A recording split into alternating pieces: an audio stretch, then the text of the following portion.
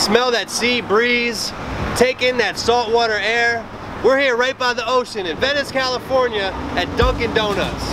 The donut shop is classic Americana, and Dunkin Donuts is the corporate version of that. The donut shop is like the unofficial safe zone for civilians and police to interact with each other. Once you're inside of the donut shop, there's no brutality, everybody's happy, and we can all communicate without any fear of getting killed. Venice, California is one of those hipster, gentrified type of towns where corporations try to act like they're not evil.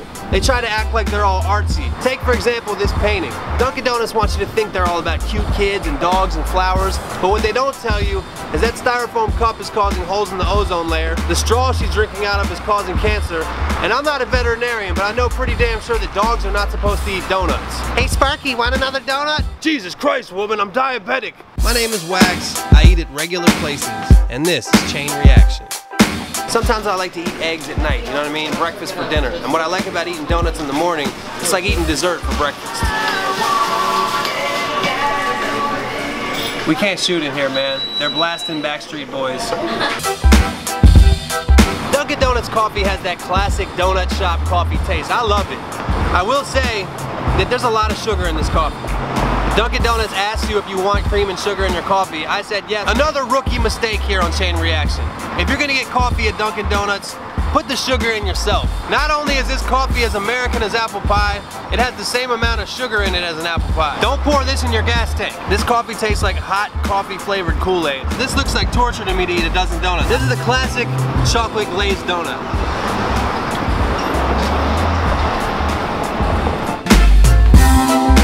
In Guantanamo Bay, they should feed everybody there this donut.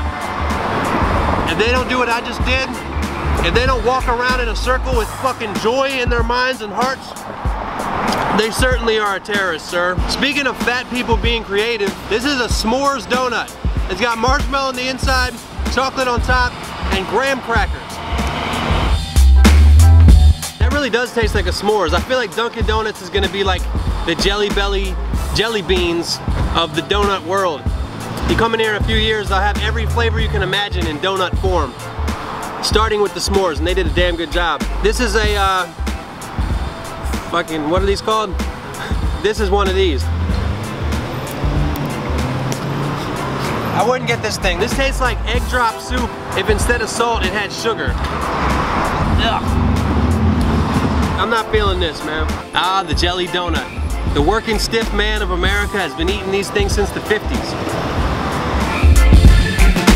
When a man is 47 years old, he has 2 or 3 kids, a wife who nags him, a job he hates where he has to sit behind that desk all day, there's only one thing, one time in the day when he can sit back and relax and be himself, and that's when he's eating this jelly donut.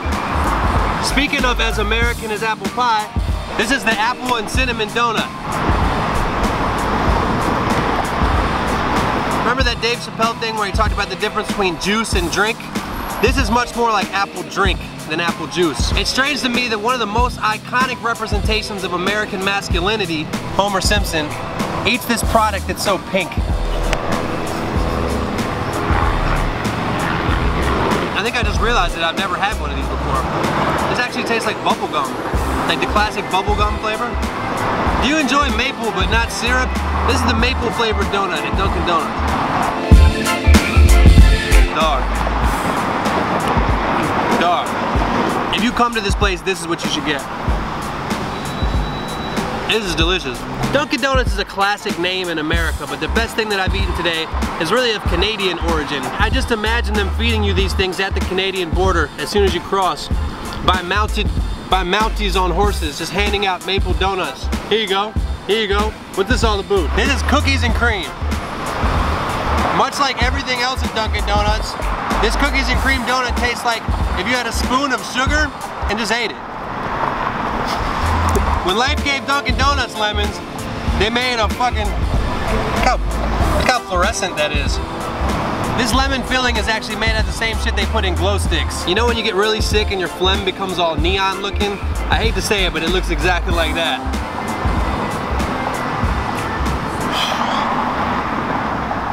Alright, man. I had to get just a regular glaze. Never had Krispy Kreme? It tastes like a Krispy Kreme donut, but not as good. Just when you thought I was done eating, this is a bacon, egg, and cheese on a bagel. This is the bacon and cheese. That's the egg. The eggs here at Dunkin Donuts are like a perfect circle.